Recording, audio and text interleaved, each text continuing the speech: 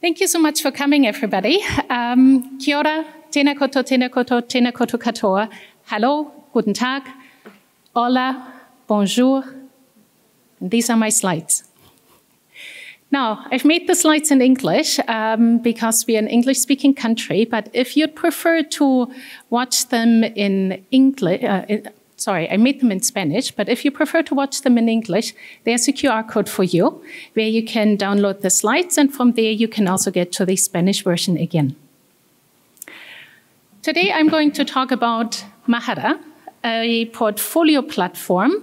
I'm just going to wait very briefly until I don't see any phones held up anymore for the QR code. Looking into Mahara, because you can complement your...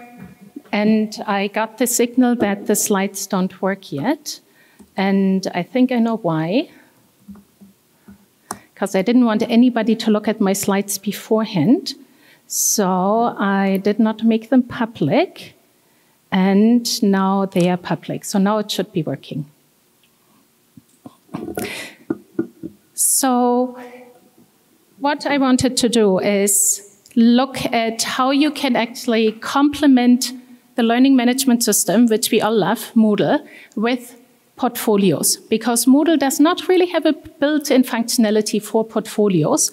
There are a couple of plugins about there, but they don't really allow us so much to do the storytelling.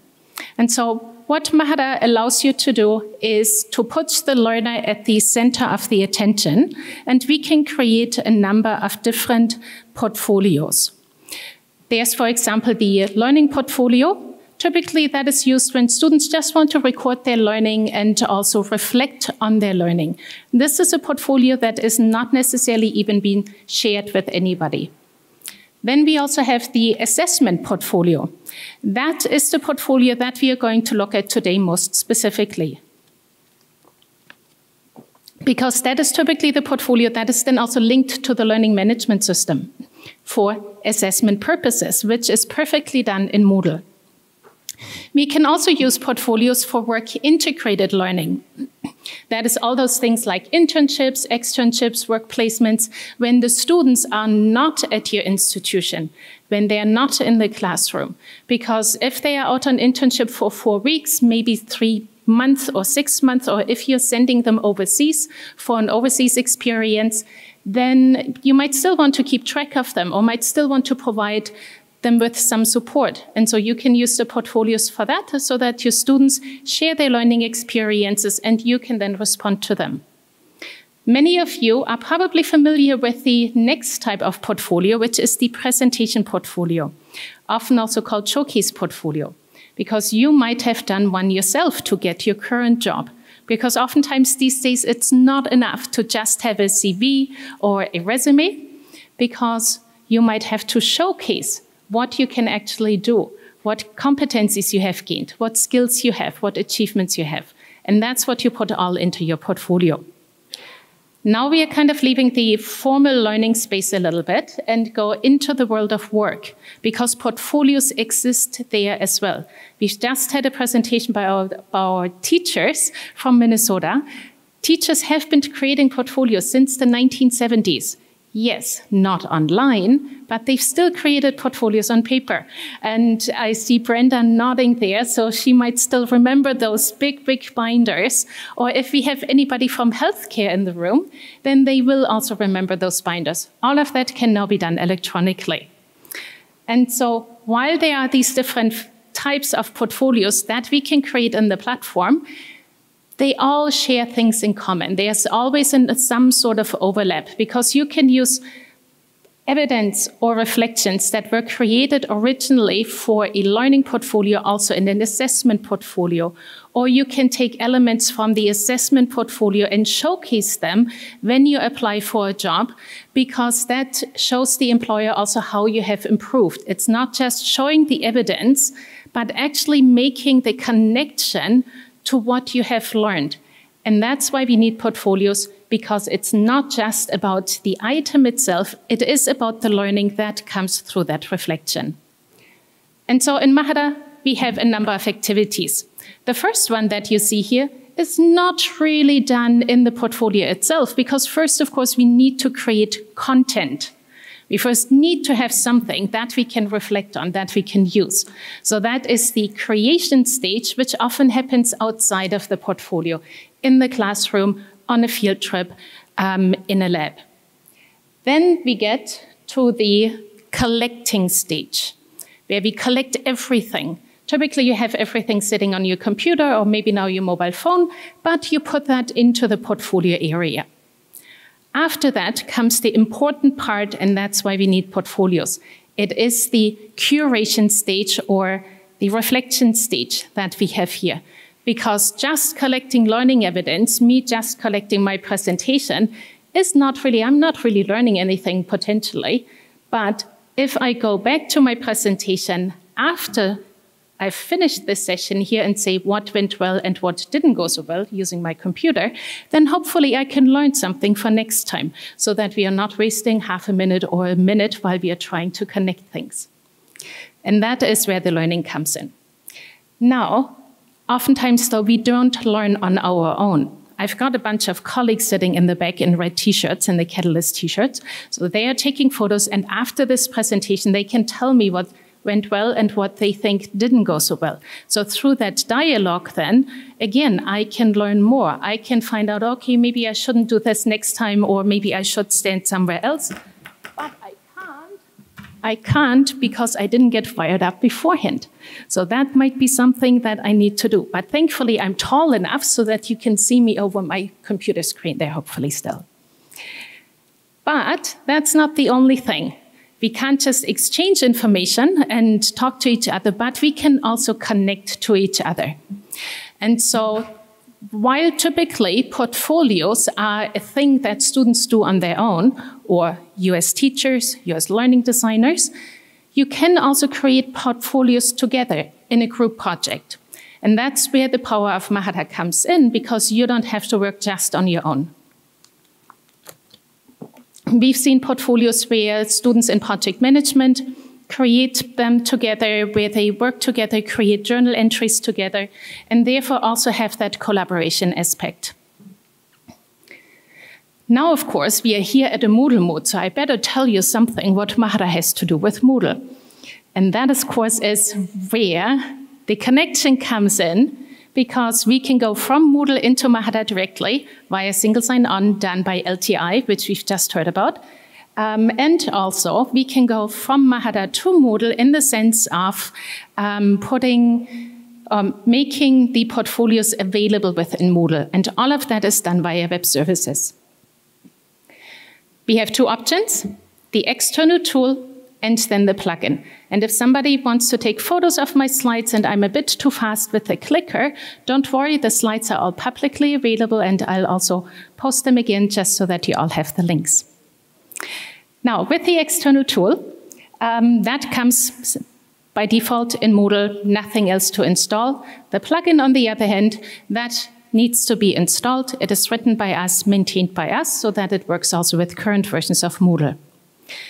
Now, with the external tool, you have very few grading options because the external tool allows you only to make that LTI connection, that authentication connection, and then everything happens in the tool itself.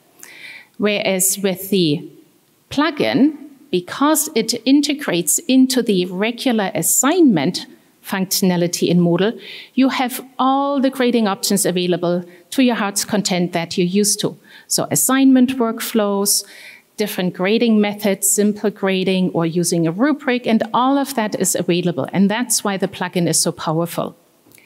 Then both can actually do the archiving of a portfolio, because especially universities have the requirement of keeping assessed items for a very long time, so you can do that. And then we also connect to our original, which is a plagiarism checker. Other checkers can also be supported in the future if that is necessary. Now, let me briefly show you what that looks like on the interface. And again, I'll probably go through a little bit quickly so that we have at least have time for one question. So if you're setting up a regular assignment, once you have the plugin installed, you see that there's a new option available, Mahara. You can then decide whether the portfolios, once they've been assessed, should be unlocked again so that students can continue editing them or not. And you also decide whether they should be archived. Now that I'm a student, I can see all my portfolios from within Moodle.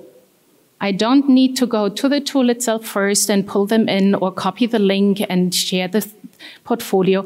Everything is right in Moodle. And as soon as I click that, the teacher also sees it in the gradebook.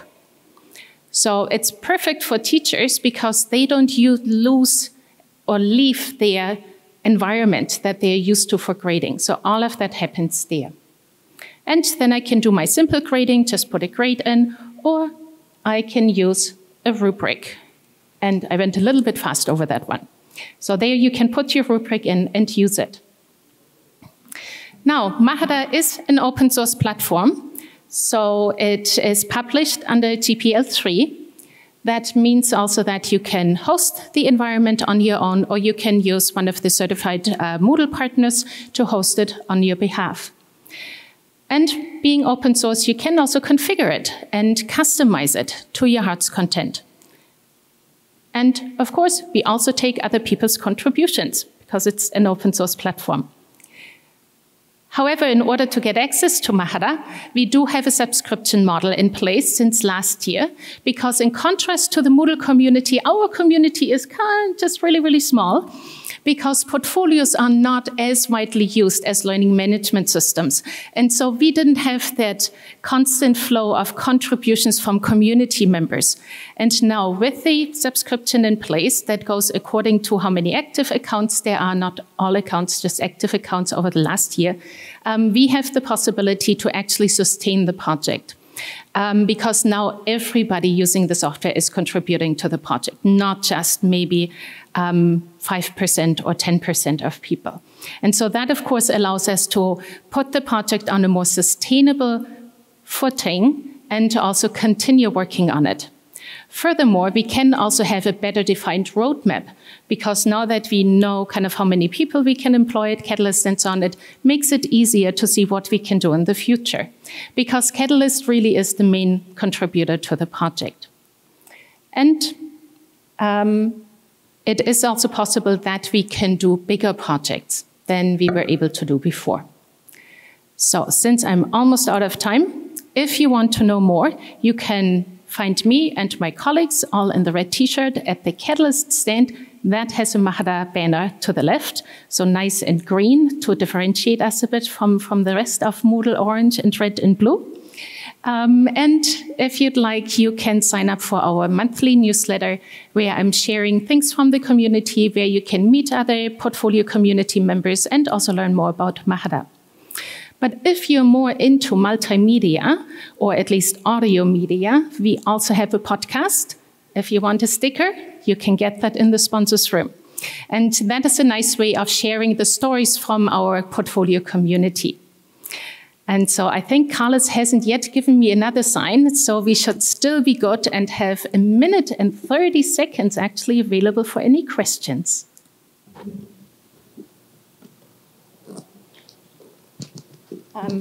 It's right in the middle of the room.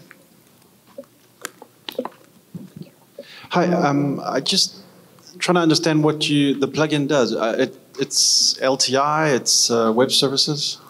Yes, it's all of that. So we use LTI to make the authentication connection to Mahara, and then use other web services in order to display the portfolios in Moodle directly, and also for the grading to happen in Moodle directly. Because with a normal LTI, with the external tool, you would need to click the link to the activity as a teacher, and then everything happens in Mahara. Whereas in this case, everything happens in Moodle. So you still get a screen up where you can see the portfolio, but then all the grading can happen in Moodle so that you can use either the simple grading method or the rubrics, rather than just putting a number into a little box in Mahara, which is the normal LTI way of doing things. Okay, so for the student, when they submit through a normal Moodle assignment? Or yes. And then that gets pushed into Mahara? So they see their portfolio in Moodle on the screen, and they had created the portfolio beforehand. And then, because this is a Moodle screen, everything then just goes into the gradebook. So the submission to the assignment is their portfolio? Yes. Okay. Thank you. Mm-hmm.